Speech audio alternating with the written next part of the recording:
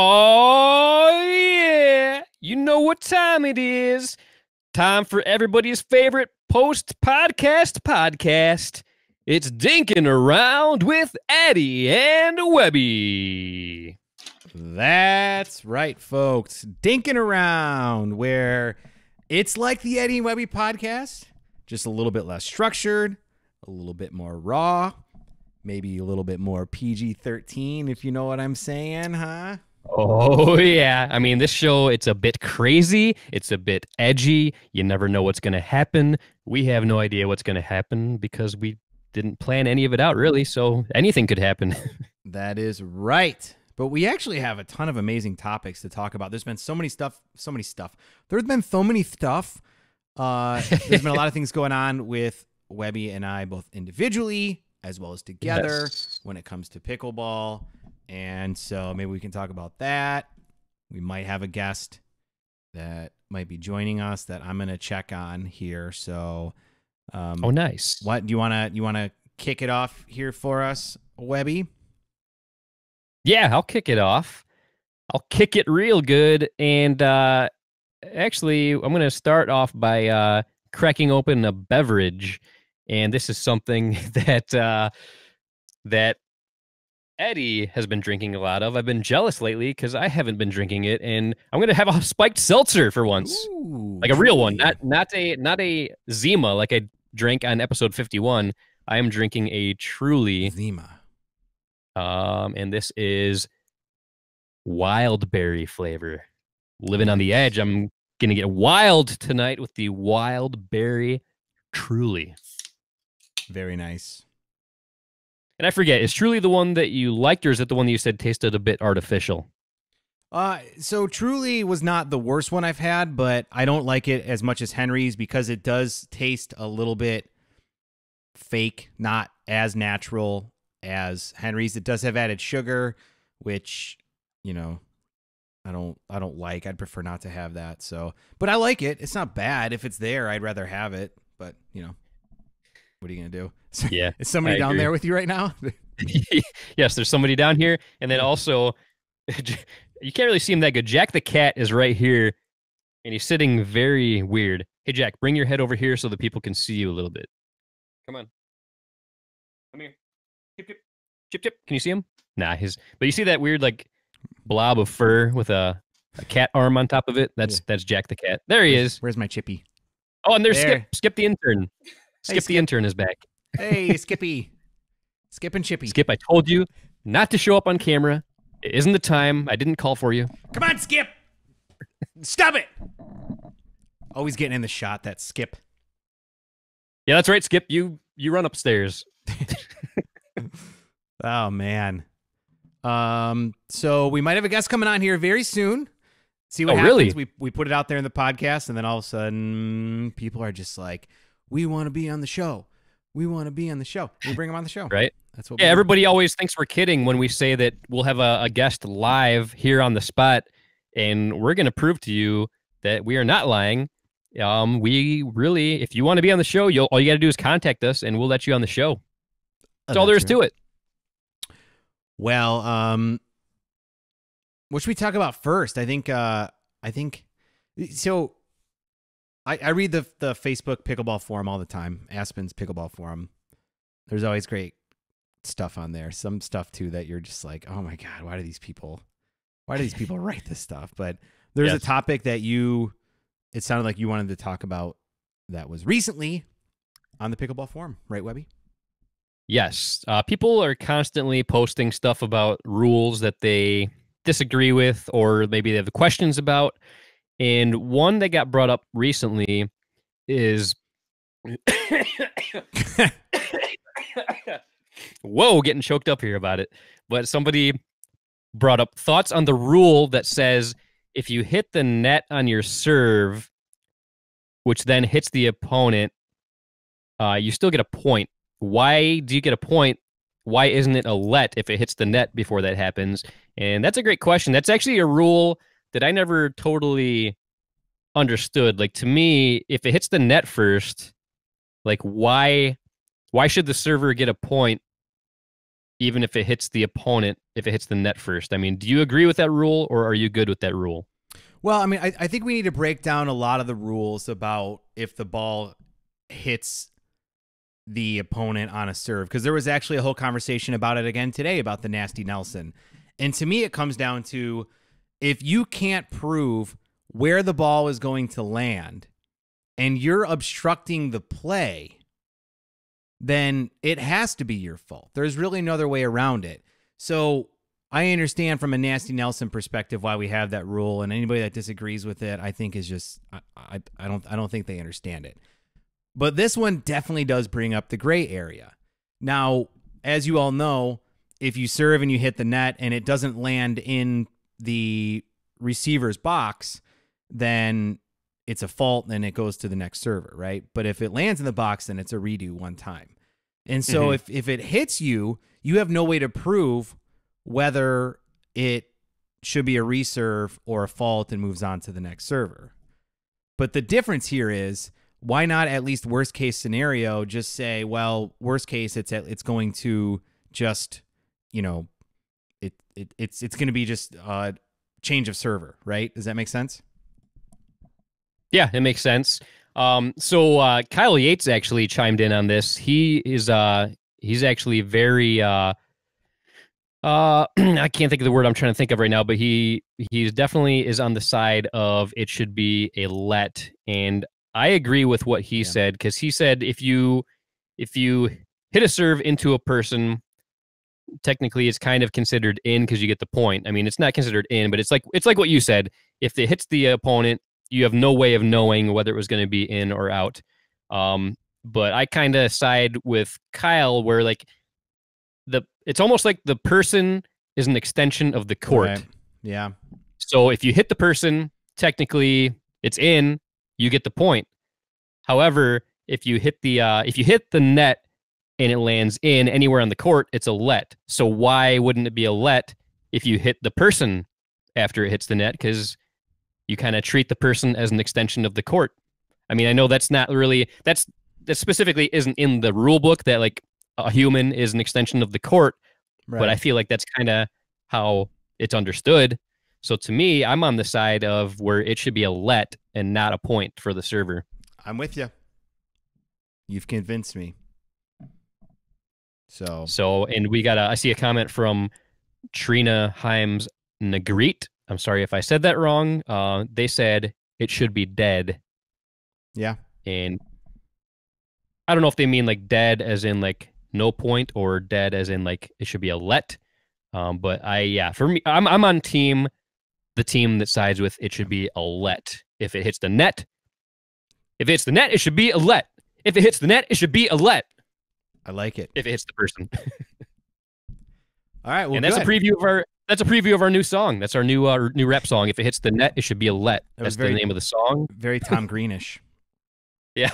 Yeah, I did feel like Tom Green. Like I felt like I was impersonating Tom Green, but I'm totally cool with that. I'm a big fan of Tom Green. Yes. Hey, Webby, do you know what that sound is?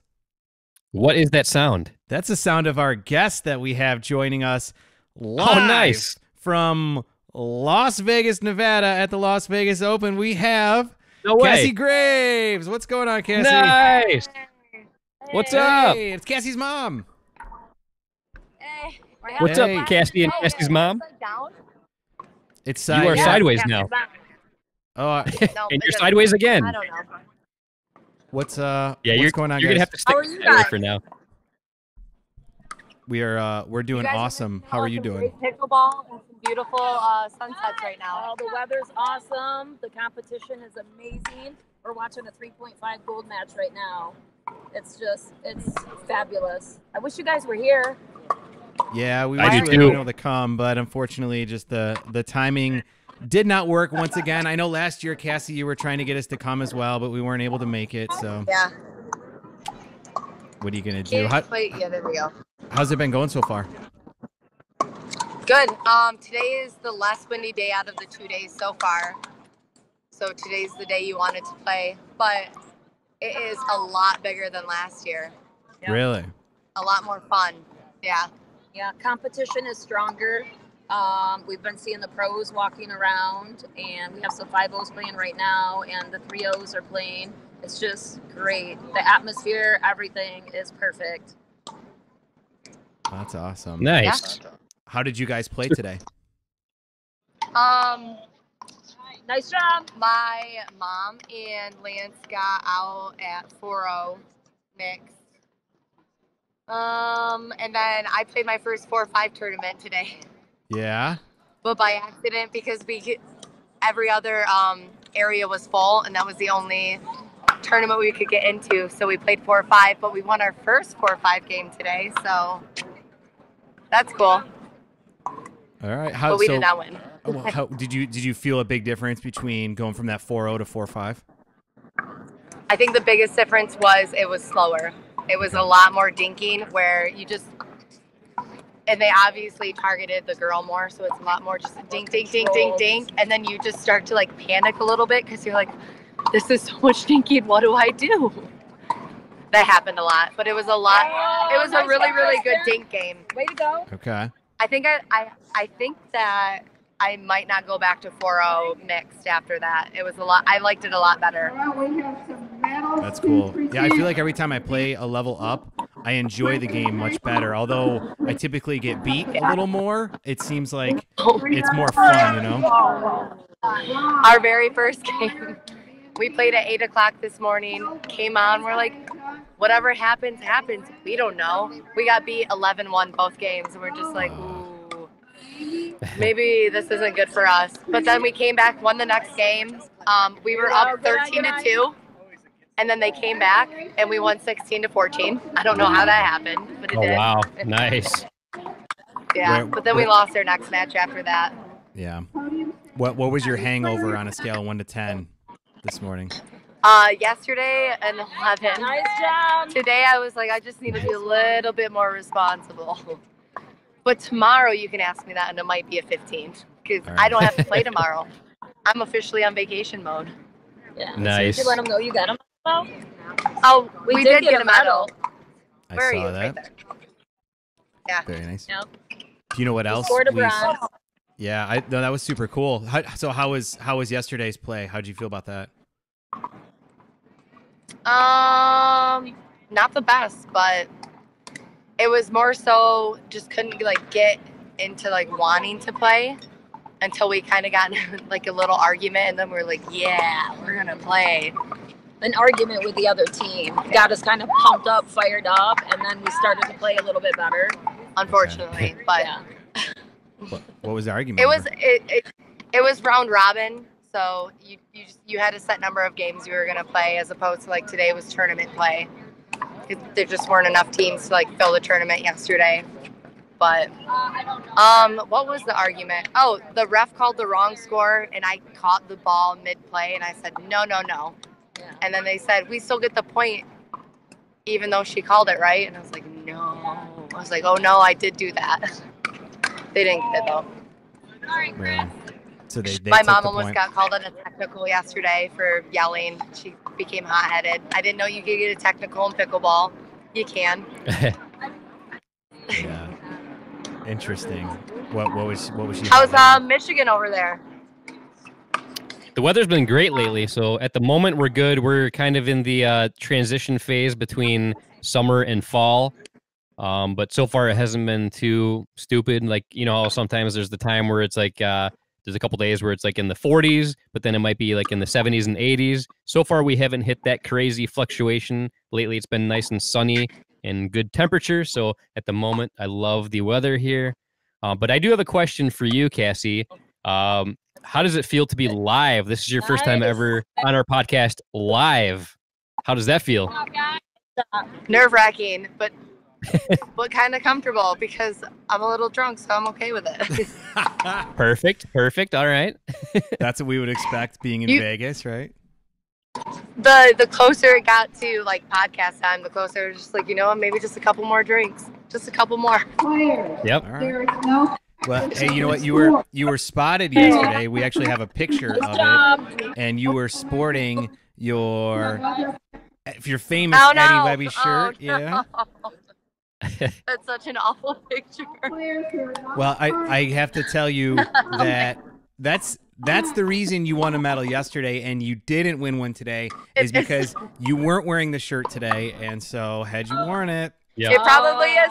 No, mid-medal, somebody was like, maybe if you, or mid-gameplay today, somebody was like, maybe if you had another Eddie and Webby shirt. And I was like, oh, son of a bitch. yeah. Yeah, it is a proven fact that it is good luck to wear an Eddie and Webby shirt while playing. Unless your names are Eddie and Webby, then it's not so much good luck. But anybody else that wears it, it's really good luck. That's right. I tried to rep it yesterday very sweatily, but I enjoyed when people were like, oh, she's wearing an Eddie and Webby shirt. And I was like, hell yeah, I am. That's right. I like it. What about the koozie? You got your koozie there too? I did have my koozie. Yeah. We were drinking out by the pool, and I was like, "This. I have 2 of them. Like, this is perfect." Well, we appreciate Nice. you. We appreciate your Basically, support. I'm a walking billboard at this point. Yes. Just love you guys so much. Oh, you're the best. Nice. You're the best, Cassie. Oh, for sure. You'll always have a special place in You're our heart. making my head big, but keep going. Yeah. You're one of the OG podcast guests. You'll always have a special place in our hearts, no doubt. For sure. My heart goes on for you guys. So what else do you have planned for Vegas? Anything else cool, fun going on? At this point, I have no plans except for maybe not remembering the rest of Vegas. Iceberg Okay. bar. Oh, we're going to an ice bar. Oh, that's cool. What like the bar is made of ice? I think so. You're supposed to wear like a fur coat when you go in. I don't know. Interesting. I know I'm gonna be very bougie, and then tomorrow we have to root our guys on. But I still plan on drinking all day tomorrow and rooting them on. Okay. I'm very thankful that I got to play the first 2 All right, days, let's and now I go, have let's nothing go. else going on. I just get to be here. That's nice. And how's your Hell yeah. stepdad doing right now? They went to the gold medal match that came up from the opportunity bracket, and they ended up beating the #1 team. So they're in a match. They're in the 3rd match, the 1 to 15. What is the score? Can you flip to it at all? I don't know if I can flip to it. No. It's actually 6-6-2 right now, and they're in their last game 1 to 15 for the gold. They There had you to go. beat them twice, and they beat them once. Okay. 6-6-2. One of the guys went down with an injury, but he came back blazing, and he is here to play. They're actually our friends that we met last year. They're our All first. right, let's go. They're one of our first friends we ever met at Vegas. So we're playing against people that we also want to root for. Brian and Val. Okay. Yeah. That's pretty cool. Yeah. Have you ran into Matt Loria at all yet since you've been there? Oh, we have ran into Matt Loria, who recently got engaged. Yeah, that's what I wanted to give That's them a big right. Yeah. shout out. Matt proposed. Yeah, a little shout out to their engagement. Yeah, that's pretty exciting. Yeah, we took a picture, and she's gonna have to, as she should. I think they lost out kind of early, but I told them, I was like, you should have just told everybody, and they would have been like, hey, listen, like, let's all lose they can get their first win as an engaged couple. But Yep. it didn't. The rumor didn't spread quickly enough. I wouldn't have let him win. I mean, there's certain things I'll do I in think our pickleball, but not that. I think our plan is to hang out with them tomorrow night because Matt is no longer playing tomorrow. His partner isn't playing with him, so they don't really have plans. So I think our plan is to just drink at some point together. Yeah, that's not good. But I think they're out with Tyson and Meg tonight. Fun. Bet you they're having a good time. They're at a concert that Matt's been waiting to go to, so I think it sounds like a really good time. All right. Do you know what concert it is? Moonchild. No idea what that is. Do you know what concert that is? No clue. No idea. Moonchild? Mm-hmm. I'll have to look that up. So, Cassie, speaking of concerts, are you going to try to beat your concert record from the year 2018? I'm nowhere near close to it for this year, but I will be back in Detroit for, I think, my next concert, January 3rd. if you're going to be there, Webby, Motion City Soundtrack. I think it's at St. Andrews Hall. If you want to Oh, go. nice. Might have to look into that. You want to get just a little bit old school, we'll be there. Nice. That will be fun times. All right. Well, anything else going on with you? Nope, just trying to be a pro pickleball player slowly but surely. Maybe in a couple, like give me another year and maybe I can say that. Well, I think when you were originally on the show, a pro fun pickleball player. Oh, there we go. There we go. But I think when you were on our show, I think I gave a prediction of like within the next 2 or 3 years, you'll be a 5.0 household name or something like that. So you've still got at least another year to go. And I think you can make it at the rate you're going. You could do it. Just do it. Uh-oh, we lost her. Oh, no. Right when you were giving her this like heartfelt motivational speech, and she cut. Yep. Let's just keep the frozen picture up there the whole time. Yeah. In fact, just to embarrass her, I'm gonna go full screen with this and frozen. Yep. We'll just keep that up the whole time. Well, that was awesome. For the rest of the show. So that was now the second time that Kassie's been live from the Las Vegas Open. Last time we recorded live and then played it after on the podcast. That we didn't play it live, but she was live from the Las Vegas Open, which was super cool. This time she was live from the Las Vegas Open and live to you guys, and that's what we like to do. She's our Eddie and Webby on-site field reporter. She invented the point and wink motion last year. Remember that? I do. Yeah, I feel like this needs to be the tradition. Like every year during the Las Vegas Open, if we aren't able to make it, we'll just we'll connect with Kassie, see what's going on there, and it's good times. That's right. Always a good time. Kassie's a good friend of the show, good friend of ours too now, which I'm very excited about. So thank you, Kassie, for that. I see a comment just came through from Kyle Selinko's Facebook account, but apparently it's from Lauren, and she says, "Where's the Eddie versus Webby match that was supposed to drop last night?" And it's on the YouTube channel. It dropped last night, just like I said it would. So, yeah, if you check our YouTube channel or our Facebook page, you will see the Eddie versus Webby a part 5. That's right. Go to www.theyoutubes.com/Eddie and Webby, and you'll find it. Now, is YouTube spelled Y-O-O-T or Y-O-U-T-T? YOOTOOBS. It's YouTubes. Yes. .com. That's like a Michigan Detroit thing, right? Like adding S to everything, like Ford's, Kroger's, YouTube's, Ford's, Kroger's, Facebook's, Zima's.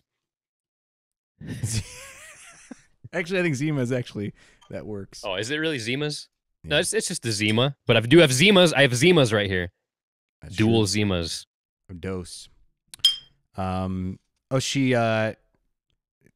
Kyle said, "Sorry, I was just looking on Facebook. I'm dumb." So I think that was Lauren now trying to blame it on Kyle. Yeah, now it's Kyle for sure. Yeah, that's something that Kyle would definitely say. Should we bring up Eddie versus Webby 5? You want to talk about that? Yeah, I think we should, because it was a pretty epic match. That was epic match, and honestly, before we get into a lot of it, I want to get real deep, and I want to have a very heartfelt moment with you, Webby. All right, if you don't mind. I'm gonna get a little sappy here. But I got to tell you, your game has seriously increased at an exponential rate since the last time I had a chance to play with you. Between the last time I played with you, which was in July, until what was that? Early September when we did Eddie versus Webby 5. Like, your game exploded when we did the practice the night before out in Dearborn, and I played that first singles match against you. I was blown away. Like, seriously, like you skipped a level like that. It was pretty incredible. Well, thanks, man. I appreciate that. And I forget who won that match, that first match that we played in Dearborn. Can you refresh my memory, because I forget. I honestly don't remember. I'm assuming you won. That's why you're asking it that. Yeah, way, I won. really... I won that match pretty easily, to be honest. I totally remember it, and it was clear now. But yeah, I won the first match. You won the second match. So it was like, man, we did like an exhibition the night before the big Eddie versus Webby 5. So I was like, man, this is gonna be a pretty close match. I didn't know what to expect because, to be honest, like I have you to thank for me getting better, because once I caught wind that you were getting some coaching from Simone, I was like, man, he's really committing to this. He really wants to beat me, so I need to get some practice. So for I would say about 4 weeks straight, every time that I went to play rec play, I made sure to work in at least a few singles games. And that's not something I typically do. I always hated singles. My cardio is horrible. I've been pretty vocal about that, how like I feel like I would die if I ever tried attempting singles in a tournament. But I played with my buddy Mark. We played, man, probably at least 5 or 6 singles matches, and I learned that I can go a while without dying playing singles, and yeah, it's a good thing. And I actually didn't do too bad, and I feel like every day after that I played singles, I was starting to learn a little bit more about the strategy. I was getting a little bit better. I felt like my cardio got better each time I did it, and like I'm actually starting to like it quite a bit. And in a couple weeks, for the first time ever, I'm actually doing a tournament singles for the first time ever. My first ever singles tournament is happening coming up, and my current rating is 3.0, and that's like it automatically put me in the 3.0 division. And I contacted the tournament director, and I'm like, you know what, I've been playing 3.5 in doubles tournaments lately. Can you, like, are you okay with bumping me up to 3.5 for this singles tournament? So they did that. So I'm doing 3.5, and most people I talk to thinks I'm crazy for doing that, because they're like, oh man, I would have done 3.0 my first time ever for sure. But I'm just going to do it. I'm going for 3.5. Yeah, dude, do it. I mean, that's the thing, is like, first of all, who cares? Like, to me, rating is it's just a number. It really doesn't mean anything. And who knows? Maybe the 3.0 play is just going to be so wild and erratic that it's going to be tough for you, where 3.5 might be a little bit more consistent. And, and maybe that's the right choice, but you gotta do what's right for you. And plus, like, so what? So you go there, and let's say you realize, like, oh, 3.5 was not what I was expecting. What's the worst thing that's going to happen? Right. Yeah, exactly. Nothing. And like you and I have discussed many times, like, you and I both play way better when we play with people on a higher level. It's crazy. Like, when you play people 3.0, it's such an inconsistent like the level is so inconsistent. So you can play with some good 3.0 players, but then you can play with some like very beginner type 3.0 players with very inconsistent play, and you just don't know what to expect.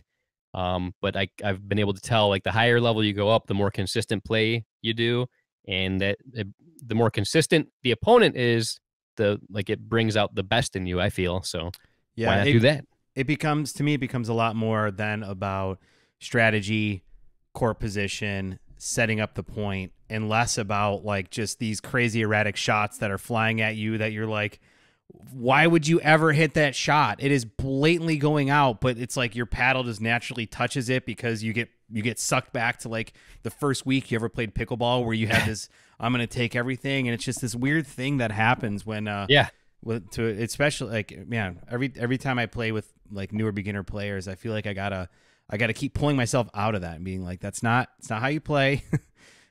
Be more patient and consistent, because it's crazy. It's just this erratic game that I'm like, I don't know how to play this. Yeah, I agree. So we got a little sidetracked. We were talking about the Eddie versus Webby 5 match. So we did it in the city of Detroit at Coleman A. Young Community Park, Yes, or it was community center, interesting. whatever you want to call it. Yeah, it was interesting. We pulled up there and there was goose poop all over the courts. Yeah, all over. I don't even know why. Why the hell was there goose poop there? Like there was no pond anywhere nearby. Like what were the geese doing there? Why were they shitting all over this court? Are there ponds in Detroit? I don't think I've ever seen a pond in Detroit. Not that I know of, and definitely not near this park we were at. But I didn't see any geese. I've never seen any geese in the area of this park. But apparently the geese like to use the pickleball courts as their bathroom, and then they fly off to wherever they want to go. Interesting. But Well, anyway, yeah. So we arrive at the courts. I was told by a friend of mine it's probably a good idea to bring a broom. I did so. I mainly thought maybe there'd be debris, glass, whatever on the court. I was syringes. not expect. Yeah, some syringes. I was not expecting goose poop, so that was a surprise. So we scraped and broomed off all of the goose poop, and then the court was ready to go. Except the nets were a little messed up as well. The nets were a little droopy. Yeah, first of all, the courts were, outside of the fact that they really hadn't been maintained well, they're great courts, and the nets were like very high end nets too. I was actually very pleasantly surprised about that. Yeah, and they're like very newly renovated too. Like I think they just had their ribbon cutting like maybe July or August of this year.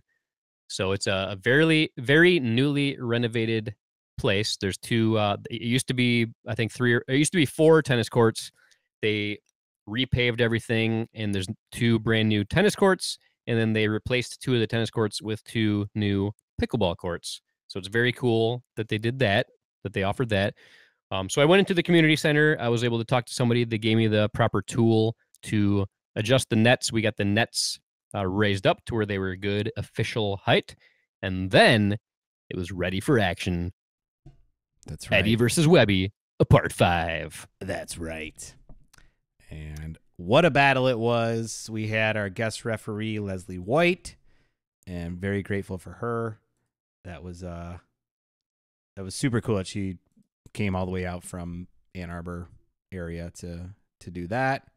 There was actually quite a nice little crowd there of here's the everybody was on Team Webby. Everybody there was on Team Webby, right? And so I had no Team Eddie support whatsoever. I was on my own. Everybody was Team Webby. They were all booing for me, cheering for you. I felt like, I don't even know what I felt like. You know, I felt like the wrestler that everybody hates, and you were like the heel. You were the heel character. I was the heel. But to be honest, like I was definitely getting the cheers. I didn't hear any booing though. Did you really get booed? No, I didn't get booed. There were a couple times where like I would hit the ball into the net or out of bounds, and people were like, "Yeah," and I'm like, "You're cheering because as they should, up? As they should, yeah, as they should." All right, listen. No, I'm just kidding. That's the part where I hate when people do that. Like it drives me crazy when people cheer because the team opposite who they're rooting for screws up like that. Like you're happy that they hit it into the net. Like that's weird. But anyway. Yeah, I hear you. I think that cheers should be reserved for when your team or your player like hits a good shot. I do agree with that part. Yeah. But anyway, good to see the support system you had there. What else do you want to talk about with the matches? Like they're fun. Oh, we live streamed the first one, but then ESPN said, nope, can't. Yeah, we were this close to a deal with ESPN. We thought that the whole thing was going to be covered by ESPN and be on Sports Center and all that kind of stuff. So they were like, you can live stream the first game, but not the rest of it because we want the exclusive rights to the results and the matches, the rest of the matches. So you can live stream game 1. So that's what we did. We just, after game 1, we had to cut it short. So everybody had to wait for the edited version to show up on YouTube, and that happened just yesterday. Yesterday is when it aired on the YouTubes. That's right. And what can we say about it? What would you like to talk about the matches? So the first game happened, and I hit a lot of balls out of bounds, and that killed me. Um, and it was kind of a lopsided victory. I mean, we had some good rallies. It was a decent match, but the Yeah. score did not make it seem like a decent match because I think it ended up like 11-2. Yep. Your favor. That's what the scorecard I have here says. Leslie gave me the scorecards, by the way. Oh, nice. Yeah. Let's see here. Well, she wrote 10-2, but I think she meant 11-2. But yeah. Oh wait, so the first game never even ended. Wait a second, it was just 10-2. Yep. Oh, we Wait. got to redo it. Got to redo the whole thing. Yep.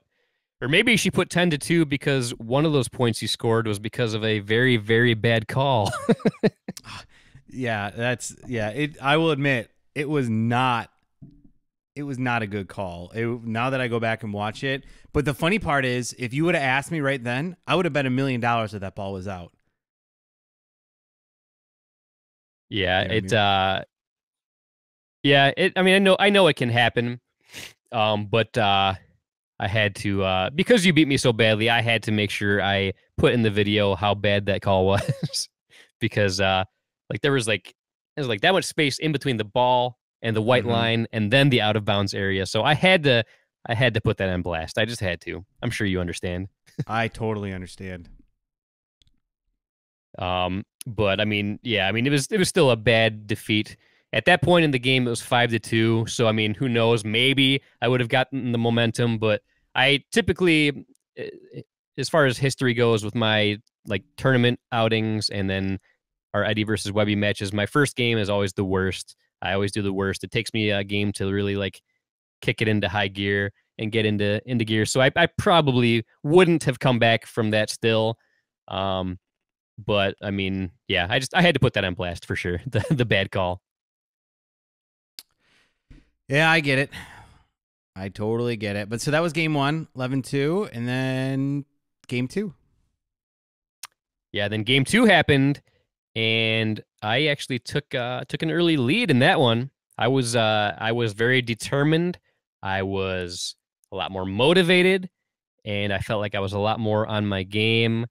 And we battled back and forth. We had a few really, really good rallies that game too. A few very close calls as far as like just like it could have gone either way. One of us just happened to hit a better shot than the other, or one of us hit it out of bounds or into the net or whatever. But we had some great rallies, and it was like when I watched back the footage, like I'm impressed with both of us. I thought we both did great, especially considering neither of us really played singles much till just recently. So considering how new we are to the singles game, I thought we did pretty good. I will tell you that I felt like it was much harder playing on that side of the court than where I played in the first match. Yeah, I agree. Like the whole night, that side of the court for some reason just seemed easier. I don't really know why.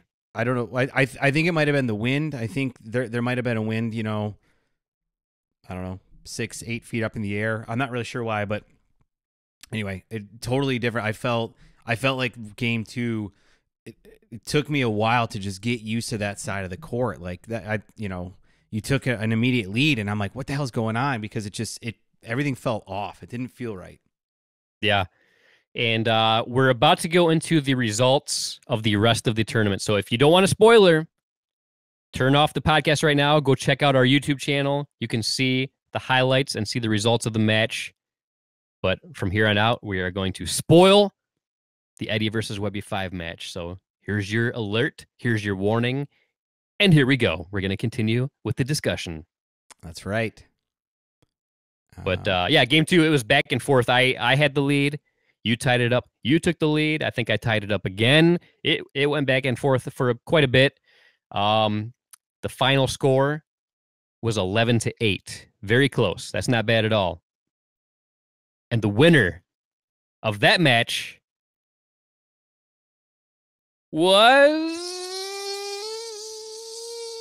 I can never remember this guy right here. Unfortunately, I never know which way to point. Like I never know which way to point on this thing. But hey, he won. This guy. Yep. Eddie. I won. I'm now the 5-time Eddie versus Webby champion. You can see I have the belt right here, along with the autographed Kyle Yates paddle right here. It came back to Florida with me. I was very excited. My office would feel very weird without it. And it was great. But yes, it was a freaking battle. I mean, we played our asses off, that's for sure. Yes, we did. And our buddy Scott Golden, shortly before this match, he sent us his signature paddle, which is now available at Dick's Sporting Goods. You can get it at the stores or on their website. The Golden X. I don't have it with me right in here, but I do have the packaging right there. I have it hanging up on my wall. You want to hear something funny about that? So I went to the Dick's Sporting Goods in Naples, the one where I posted that picture of, and all of the packaging was turned around to where Scott Golden's picture was facing out instead of facing back. So it was like I think it was like the back side of the package was out. So that was kind of funny. I feel like they wanted to highlight Scott Golden's picture on nice. That. Yeah. Very nice. But yeah, that was very nice of him to send that. Scott Golden and Monarch, the fine folks from that organization, sent us each a paddle, and it was pretty good. I liked it. It's the first time I've ever used an elongated paddle. It's a bit on the heavy side, so if you like a heavier paddle, then you would absolutely like it. It does feel like you're wielding an axe for sure, but I think I'm going to continue playing with it for singles because I really did like it. I liked getting that extra reach. I liked the fact that I felt like I could hit the ball harder. The weight, it's definitely more balanced towards the head of the paddle, which I feel like will allow you to rip it. So I like it. I think I'm going to keep playing with it for singles. I don't know that I could give it up for my doubles game. I love my Paddletech Tempest Pro. I'm very partial to that. But for singles, I think I'll keep playing with it. Yeah, I definitely am not going to give up my Tempest Pro for doubles. I've been playing very well with that lately. I love my Tempest Pro. But I agree with you. For singles, I might stick with the Golden X. I gotta figure that out soon. I got my tournament in like 2, maybe 3 weeks. I'm going to be doing some pretty intense singles training the next couple weeks, and I will figure out which paddle I'm going to stick with for singles, and we'll see how it goes. Nice. Well, we did announce earlier what we're going to be doing for Eddie versus Webby 6, and that is going to be a mixed doubles match where I'm going to be playing with Christy, and you're going to be playing with Leslie White. Is that right? Yep. They are from Wolverine Pickleball in the Ann Arbor, Saline area of Michigan, and they are doing an awesome job over there in the Ann Arbor area. They've been running Wolverine Pickleball for I think a little over a year now, and it's been awesome. The first gold medal I ever won was during one of their tournaments. They had a 3.0 round robin tournament that I was part of, and that was the first gold medal I ever won.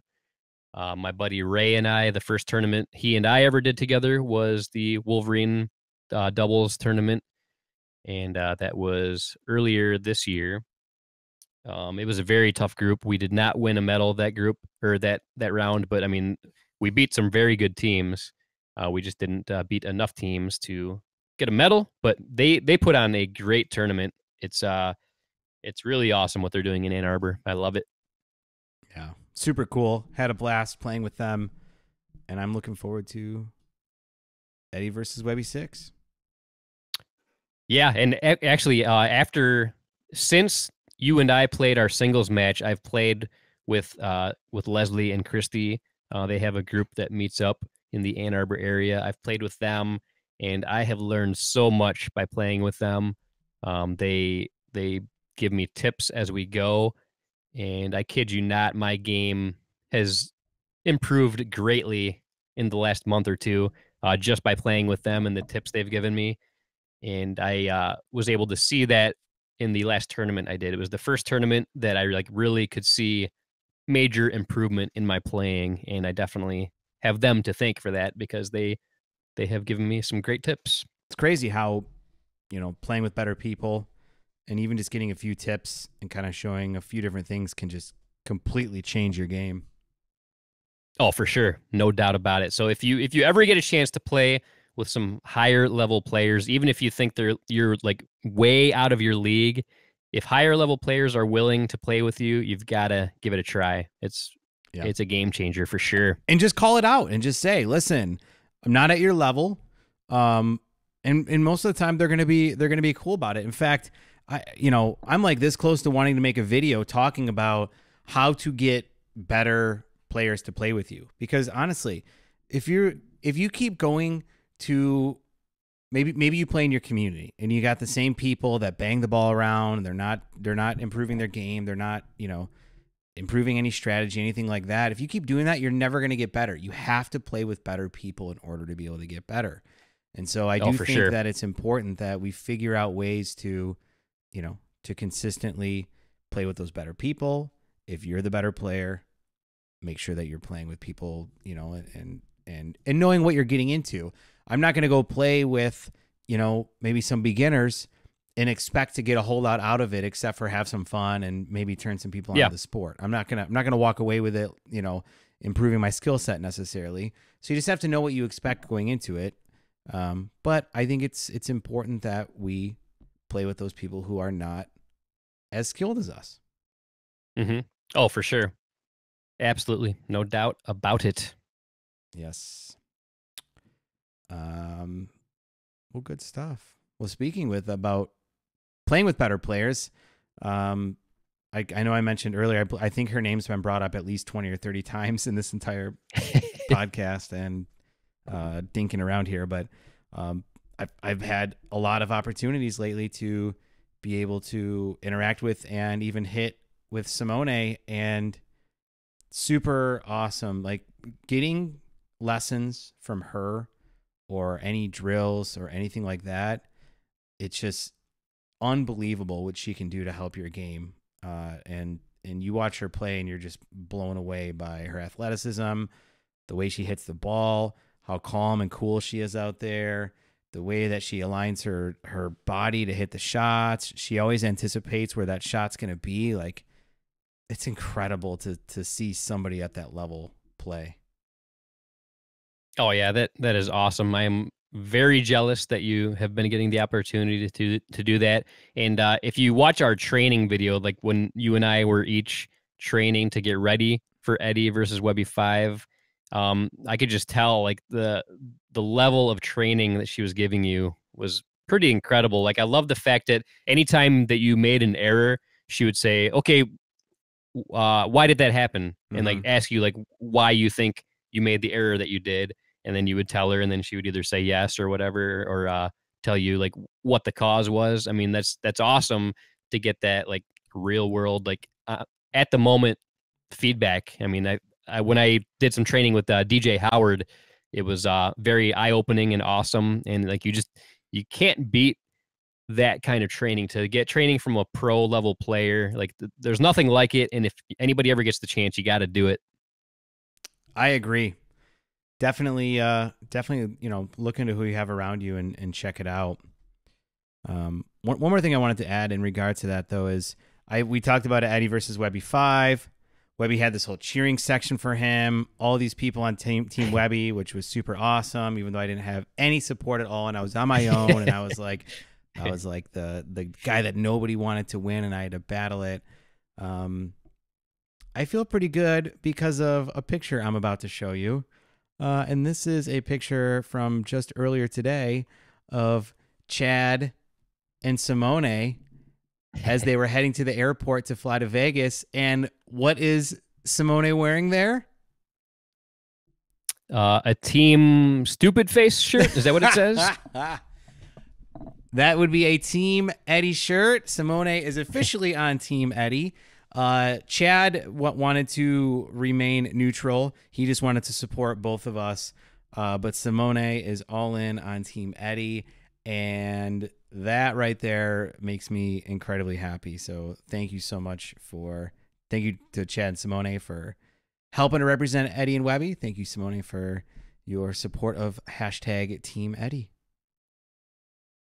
Very cool. That is pretty awesome. Not going to lie. That's awesome. Definitely good stuff. Yeah. So I still have like over half a drink left, so we could probably talk about a couple more things here, Webby. It is way past my Naples bedtime, but how are you? I got nothing left in my can, but we can Oh still no. talk about some stuff. All right. Why don't you I talk was about something? originally gonna talk about my tournament experience in Traverse City recently, the Great Lakes Open. But I actually talked about that pretty in depth. Well, I talked about a key moment in depth during the episode 51 with Barrett and Jana. I guess I could talk a little more about it. Mm-hmm. Oh, hey, Mickey. I see that Mickey left us a comment saying, hi. So, hello there. Well, hello. Thanks for watching. But yeah, I played at the Great Lakes tournament, the Great Lakes Open tournament in Traverse City this past weekend. That was a fun experience. And like I said earlier, like I feel like that was the best I've ever played in a tournament. I did not come home with a medal, unfortunately. But even still, I'm still very happy with how I did. And I was telling Eddie earlier, this is the first time I've ever watched back the footage of me playing, and I didn't cringe the entire time because I actually felt like I did decent. Yeah, I mean, it definitely, you can tell that, your game was pretty solid. Um, yeah, I mean, I can see why you would definitely think that. I think it's normal to cringe at your own game no matter what, but obviously the least you cringe, the better, right? Right. And I definitely, like, don't get me wrong, I definitely had some cringeworthy moments. I didn't play perfect, but as far as my overall game throughout the tournament, it was the first time I ever like felt okay with myself and felt like I'm making progress and that I am improving. Absolutely. It's a good feeling. Yeah, It's a very good feeling. I feel like there's this point in pickleball where it's like things click all of a sudden for you. And it's not that it clicks in your ability to execute, it's where it clicks in your ability to know, all right, what shot should I be doing? Where am I supposed to be hitting the ball? What am I supposed to be doing with my partner? Right? It's like all of a sudden it's like, oh, I get it now. And then it's just making sure that you can execute to do all those things that you know that you're supposed to be able to do. So that's, I don't know. To me, I feel that way, and I feel like I kind of reached that a few months back. Obviously, I don't execute on it all the time, but what do you think about that statement? Yeah, I agree 100%. And I feel like about a month ago, like shortly after our singles match, that's when I had like one of those like click moments. I was like, oh, this is when I should do a drop shot. This is when I should do a drive and stuff like that. It was like before I just kind of like, I did it whenever. I was like, okay, I'm going to mix it up. I'm going to do a drive this time just because. I'm going to do a drop shot this time just because. But now it's like I'm learning, okay, this is a good time to do a drop shot. This is a good time to do a drive. I'm finally learning like, okay, this is when I should do these types of shots, and it is paying off big time. Yeah, it's good. There's nothing worse too than, one thing that Simone always says is protect your partner. And one of the things that frustrates me the most whenever I play down a little bit is that I'll play with partners who basically get me killed over and over and over again. And it's because of just the incorrect shot selection. Like you were saying, it's just, okay, I'm going to drive this time, I'm going to drop this time. It's like, well, where are you in the court? Where's your partner?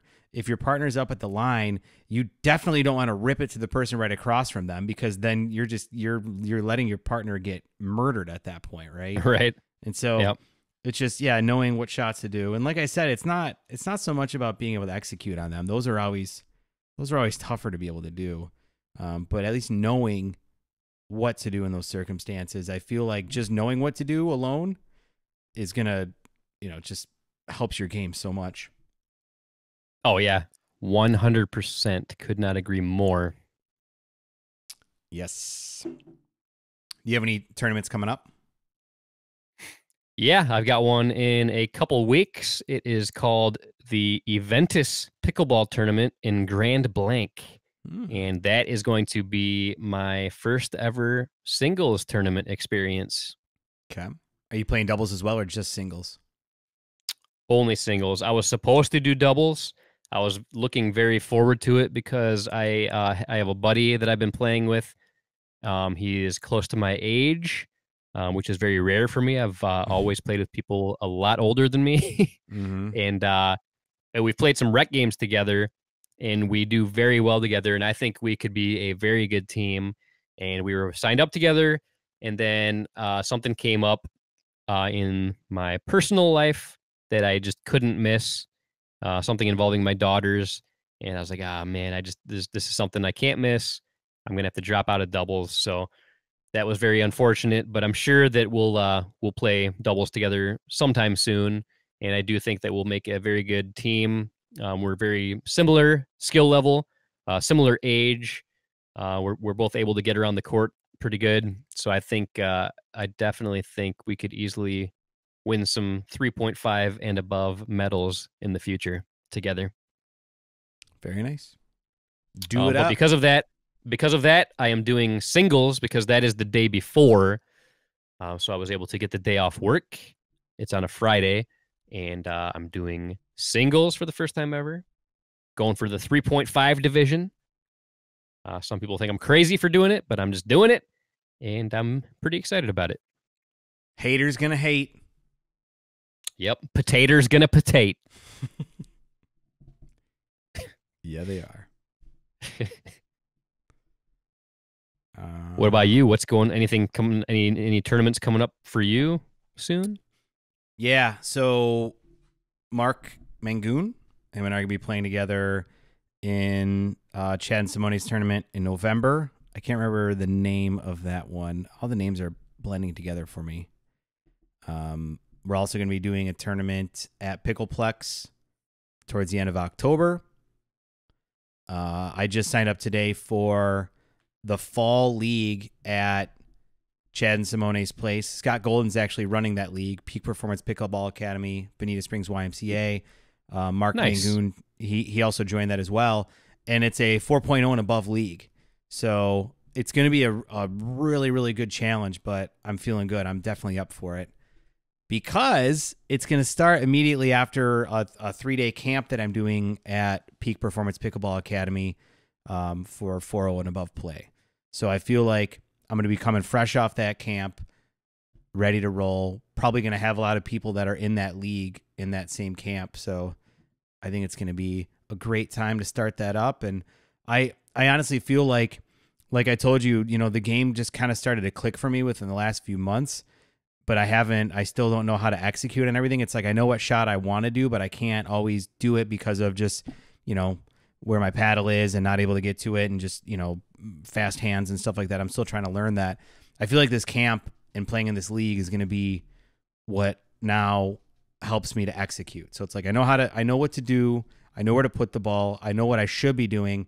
Now it's just consistently being able to execute. And that's kind of my goal for this camp and the league, which I'm really excited about. So nice. My goal is to become a benchmark 4.0 player by the end of the year. I don't know that I have enough tournaments between now and the end of the year to be able to prove that I'm benchmark when it comes to results. But what I will consider successful is to play in a couple 4.0 tournaments and feel good about my game. I don't like. This is something, Webby, that you and I kind of have a little bit of a difference of opinion on. I really don't care about medals, right? Like Barrett was saying earlier, you can get a bronze medal and get third place, right? You can get and so it's like the medal really means you got dead last, and so it's like that to me doesn't matter. What matters to me is, am I playing well? Am I playing to the best of my abilities?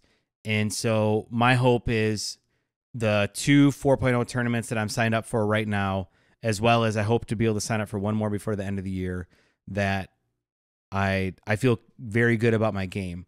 I'm very consistent. I feel good about it. Like, that to me is what my goal is by the end of the year. And I truly believe that by focusing on that, because you can control that, right? You really can't control if you get medals or not. It's literally outside of your control. But if you focus on that, you focus on your game, you focus on the training, you focus on your execution, you focus on all those things, then ultimately those medals will potentially come when the time is right. But to me, it's like focusing on trying to get that medal it's not a good strategy because you literally have no control over it. Yeah, I can understand that point. To me, I've said it before, I kind of treat it almost like a video game. Like I feel like I need to earn my way to the next level. I've won a couple gold medals at the 3.0 level. I'm still technically a 3.0 player, but because I've at least reached gold a couple times, and one of them was like a very hard fought, very well earned gold medal, that made me want to start doing 3.5. So I've been doing 3.5. I've gotten a silver and a bronze in 3.5. I would really like to get a gold and then I'm ready to start doing 4.0. To be honest, that some people might think I'm crazy, but like as soon as I get a gold medal in 3.5, I'm ready to start doing 4.0, regardless of what my skill level is. But why not just do it now? I mean, that's the thing. Is like people are going to think you're crazy no matter what, whether you have the medals or not. If like like right now, that doesn't matter to me. I would think just start it now. Because here's the thing, right? Is that let's say you go and let's say you do a 4.0 tournament. What's the worst thing that's going to happen? You're either going to realize that you're out of your element and go back to the drawing board, play 3-5 for a little bit and get your skill level back up. But at least you're going to know right away what it is you need to work on. I did that 4.0 tournament with Anthony last year in June, and I knew I was out of my element back then. But I'm like, let's do this, man. Let's try it. And honestly, that was the best I have ever played at a tournament, outside of maybe how Mark and I played at the Pickleplex tournament back in July. But long story short, I feel like by playing up, you're going to learn very quickly what you need to work on. And so whether you play 3.5 or 4.0, to me, it's really just a matter of what is it that you're trying to get out of the tournament. If you're trying to win gold medals, you're a 3.0. Why not just play 3.0, right? You can technically do it. You can still, and you know that if you do that, you're going to win a gold medal, right? Yeah, you're very right. So, and to be honest, if anybody that I know that's a 4.0 player wants to play with me, knowing that I'm still technically a 3.0, I will gladly do it. Like if you would have asked me 3 months ago, I wouldn't have even considered it. But I'm at the point now where I realize your point. Like I definitely play way better against people that are a higher skill level. And I've played with and against people that are doing 4.0 and 4.5 tournaments, and I feel like I can keep up with them just fine. So yeah, if anybody listening is a 4.0 player and wants to do a tournament with me, let me know and I'll do so. But yeah. I still would like to get a gold medal at the 3.5 division. I kind of want to earn my way up, but I mean, I will definitely not be against playing in 4.0 if somebody that's at that level already wants to play with me. Let me ask you a question.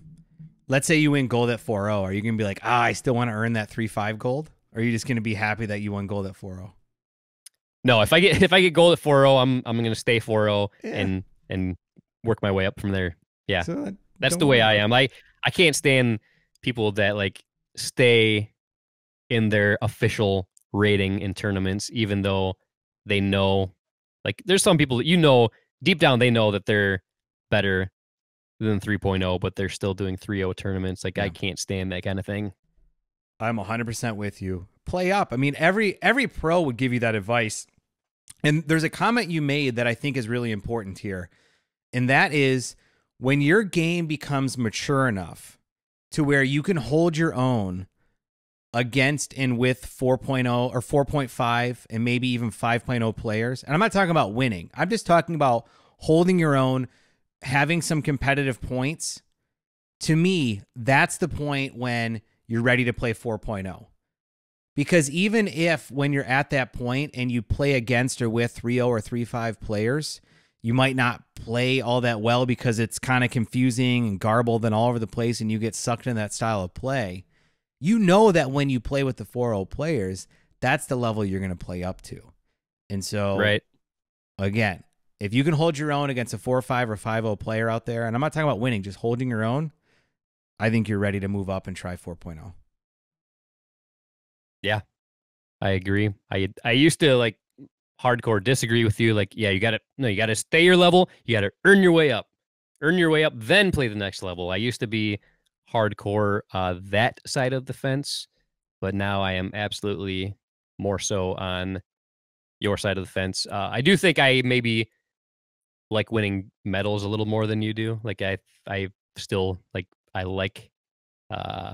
that's still a big goal of mine every time. Like yours might not be as much as mine, but whatever. I feel like I'm rambling right now.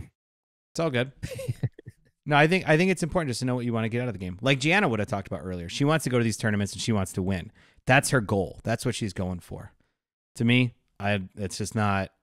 I would much rather go to a tournament and lose, but play incredibly well. Like play the best games that I ever have, and just end up having an opponent that maybe played down or maybe had some bad line calls or something like that. Like I would feel so good walking away from that than I would if I showed up at a 3-0 tournament and won gold and just, played like, whatever. Do you know what I'm saying? Like I would much rather have that experience where I don't even win anything and play awesome and feel great about it. Yeah, for sure. Well, just like this past tournament I did at the Great Lakes Open in Traverse City, didn't win a medal, but I am the most proud of how I did than any other tournament I've done, just because I felt like I played great. It was a tough division.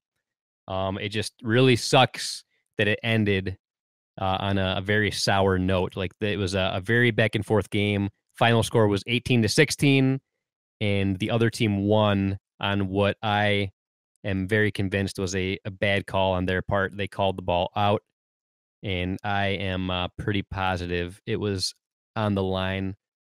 And like that hurts. It still hurts me. It still hurts me that it ended that way. Like I can't believe. Like I don't think they did it on purpose. I think in their mind it really was out. But like I flat out told them like that was on the line, man. Like I didn't ask them. I told them like that ball was on the line, and I really like. It's crazy to me that you're gonna win this game in this way after that epic game we just had. Yeah, I would have been pretty upset. And if I was them, I would have replayed the point. I would have asked the ref, "Can we replay it?" Yeah, and that's what I would have done. Like if I was that team, and the other team was so adamant about the ball being out. I mean, I know they probably don't know me. They don't know my personality. I mean, you know me. You know I'm not gonna be that passionate and confrontational. That's not who I am. Like I've never been confrontational in a pickleball game before. If somebody, even if I know that somebody made a bad call, I usually just brush it off. But that was one I could not brush that one off because to me it was a blatantly bad call. I mean, it was close. I mean, it wasn't like 2 inches in bounds, but it was definitely on the line. Yeah. And it just left a very, very bad taste in my mouth. How many of your balls did the ref overturn your out calls on? I don't know. 0. I watched that video. I saw at least one. Did what?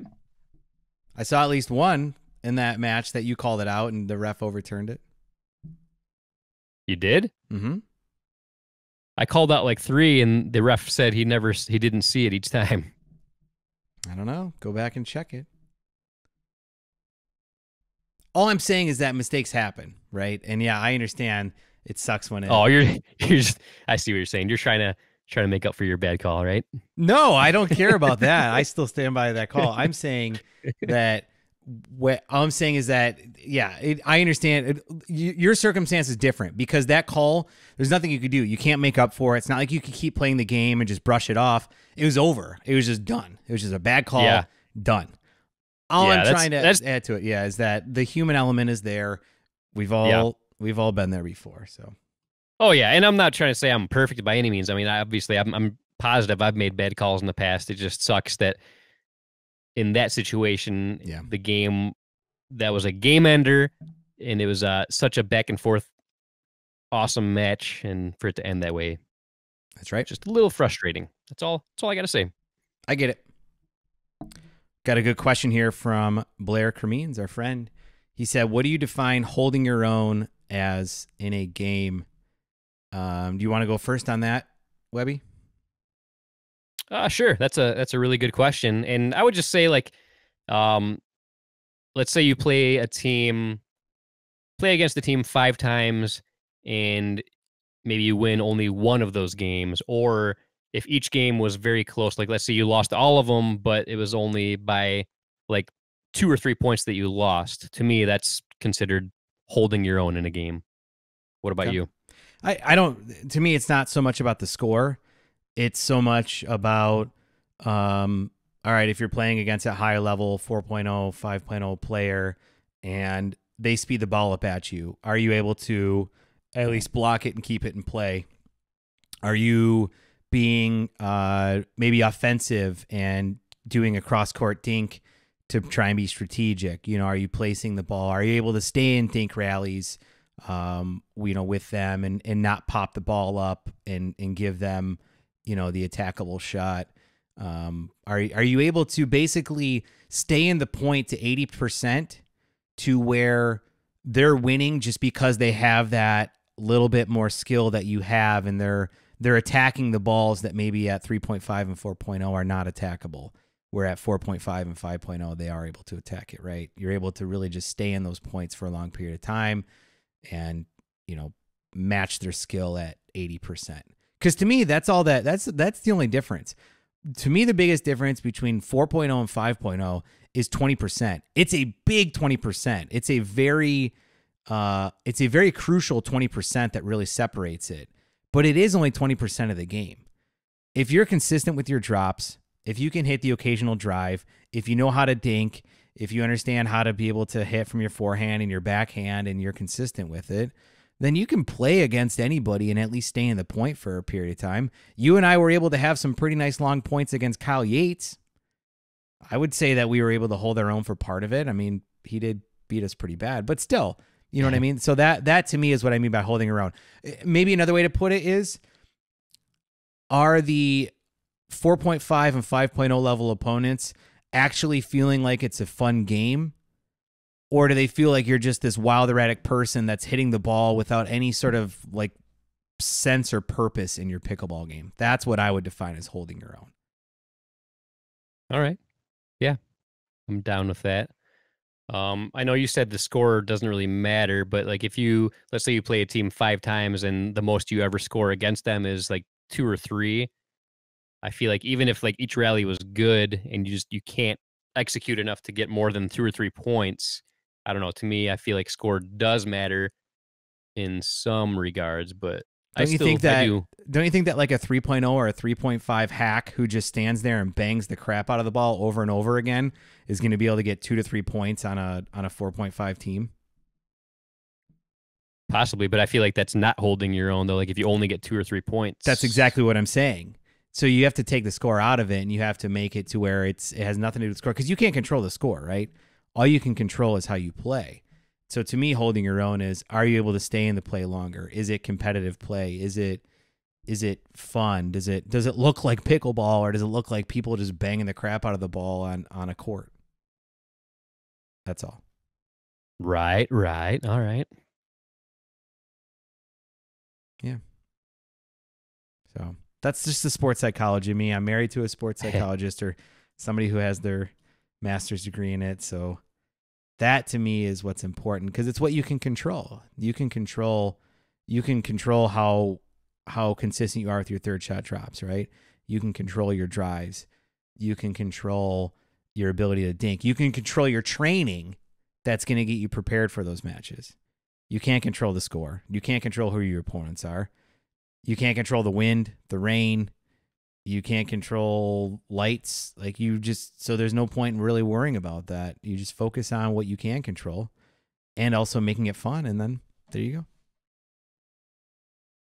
Some great words, some very wise and great words. Well, thank you. From the 5-time Eddie versus Webby champion. That's right. The 5-time. What else? Anything else you want to talk about here tonight? I feel like we're on a roll. I feel like we got good stuff going, but it is pretty late. I know, man. We've got such a flow going, but yeah, it is late. Holy geez, it's almost 11 o'clock. It's almost past my bedtime. That means it's like 2 hours past your bedtime. Yeah, for sure. I do think it's funny that sometimes I'll wake up in the morning and I'll have like 2 or 3 texts from Webby from like 10:40, 10:45, and I'll have already been asleep by then. Yeah, you old Florida people. That's right. Wow. what another great episode of the Eddie and Webby podcast. What another great episode of Dinking Around. Good topics. I feel like we had great guests. We had Kassie Graves live from the Las Vegas Open, which was pretty cool. Yeah, very cool. And her mom. That's Both right. of them were part of Eddie versus Webby 4, which was an impromptu match that happened a couple months ago. That was awesome. Yeah, a lot of fun. Both Kassie and her mom are good players. A lot of fun to play with. You guys should check out that video if you're interested. That was a fun match. Good times. Wait a second. There is one more thing we got to do before we sign off today. What's that? There is a very special video from one of our biggest fans that we should definitely play right now. All right, here we go. Next, we're going to be playing pickleball. Yep. My future pickleball partner right there. Did you have a bite a minute ago? Yeah. Okay. And All right. I also have a shout out to all the pickleball players that play with my mom. Oh, I love and it. the Eddie and Webby show. Oh, the Eddie and Webby show. Reel that baby in. There you go, Mace. Oh, wait. There you go. This is what I like. I know, girl. Let's see. Oh, that looks like a sunfish. I love it. Such a good video. That is from one of our biggest fans, Macy, who is the daughter of our good friend Stephanie. And that was awesome. I love that video clip. Yeah, we actually got to play with Stephanie and Macy a couple weeks ago when I was in Michigan at the Dearborn courts. That was a lot of fun. Yep, at the Ford Community Center in Dearborn, they have 4 brand new, very nice courts. If you've never checked them out and you're in the area, you must do so. They are awesome. And I'll actually be playing there tomorrow after work. Going to be practicing my singles game, getting ready for the upcoming tournament. But yeah, that was a great time when Stephanie and her daughter Macy were there, and we had a few other friends. Stephanie, I already said Stephanie. Leslie and Christy were there Stephanie as was well. there though, right? Stephanie was there. Yeah. Yep, Stephanie was there, and her Stephanie daughter was also Macy. there. Yeah. Macy and her mother Stephanie were there. That's right. Well, good. We'll keep practicing because we got Eddie versus Webby 6 coming up. And got Curtis Smith, Paddle Tech, coming Tuesday, October 1st. You don't want to miss that. Big unveiling of all the crazy new stuff coming up with Paddle Tech. Friday night. That's right. Pickleball show. Going to be a lot of fun. Have a couple of the juniors playing with them. That will be fun. Actually, I'm going to be dropping a video soon. I got a chance to play a couple matches with and against Johnny Pickleball, and there we go. There's another question from Blair. Being able to hold your own. I think it's whenever you're in matches, like the video that we're gonna be showing of me playing with Johnny and a couple other top players too, where it doesn't feel like you're completely out of place. You actually feel like you're able to hold your own, stay in the point. Nice. Yeah.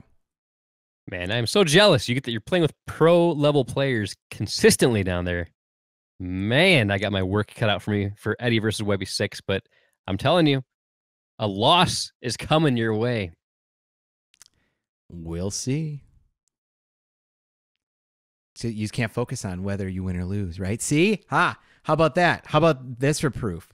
I'm the 5-time, and never once have I cared about the outcome.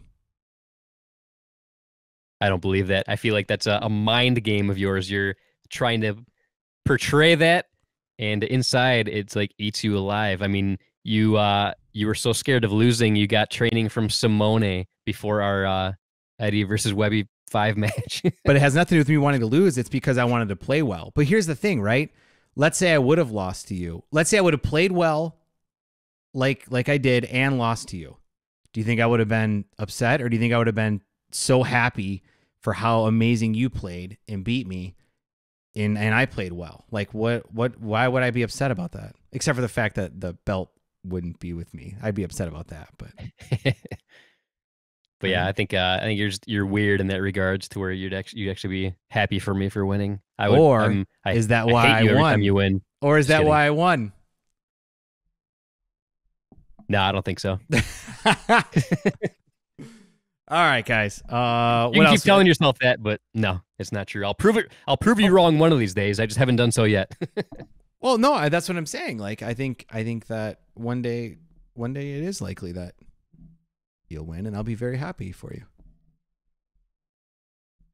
As long as I play well. If I play crap and you win, I'm not gonna be happy about it. I'm like, that sucks. There's nothing worse than playing like crap, and that's what. Like, I don't care if I win or lose. I just don't want to play like crap. I want to play well. I want to enjoy it. I want it to be a good competition. You know. That's right. So, anyway, anything else you want to talk about? No, I think that is it. We had a very long night. It was an awesome night, and another excellent night of Eddie and Webby podcasting, if you ask me. I totally agree. I know it's been a little while since we had our last episode. It's been, what, like 5 weeks, 4 weeks, something like that? Yeah, something like that. It's been forever. But we are going to have another episode Tuesday. And then Webby and I are going to coordinate our crazy busy schedules, try and get some more content out here coming up very soon. But on that note, I'm Eddie. And until next time, this is Webby, not Eddie, signing off. I'll see you.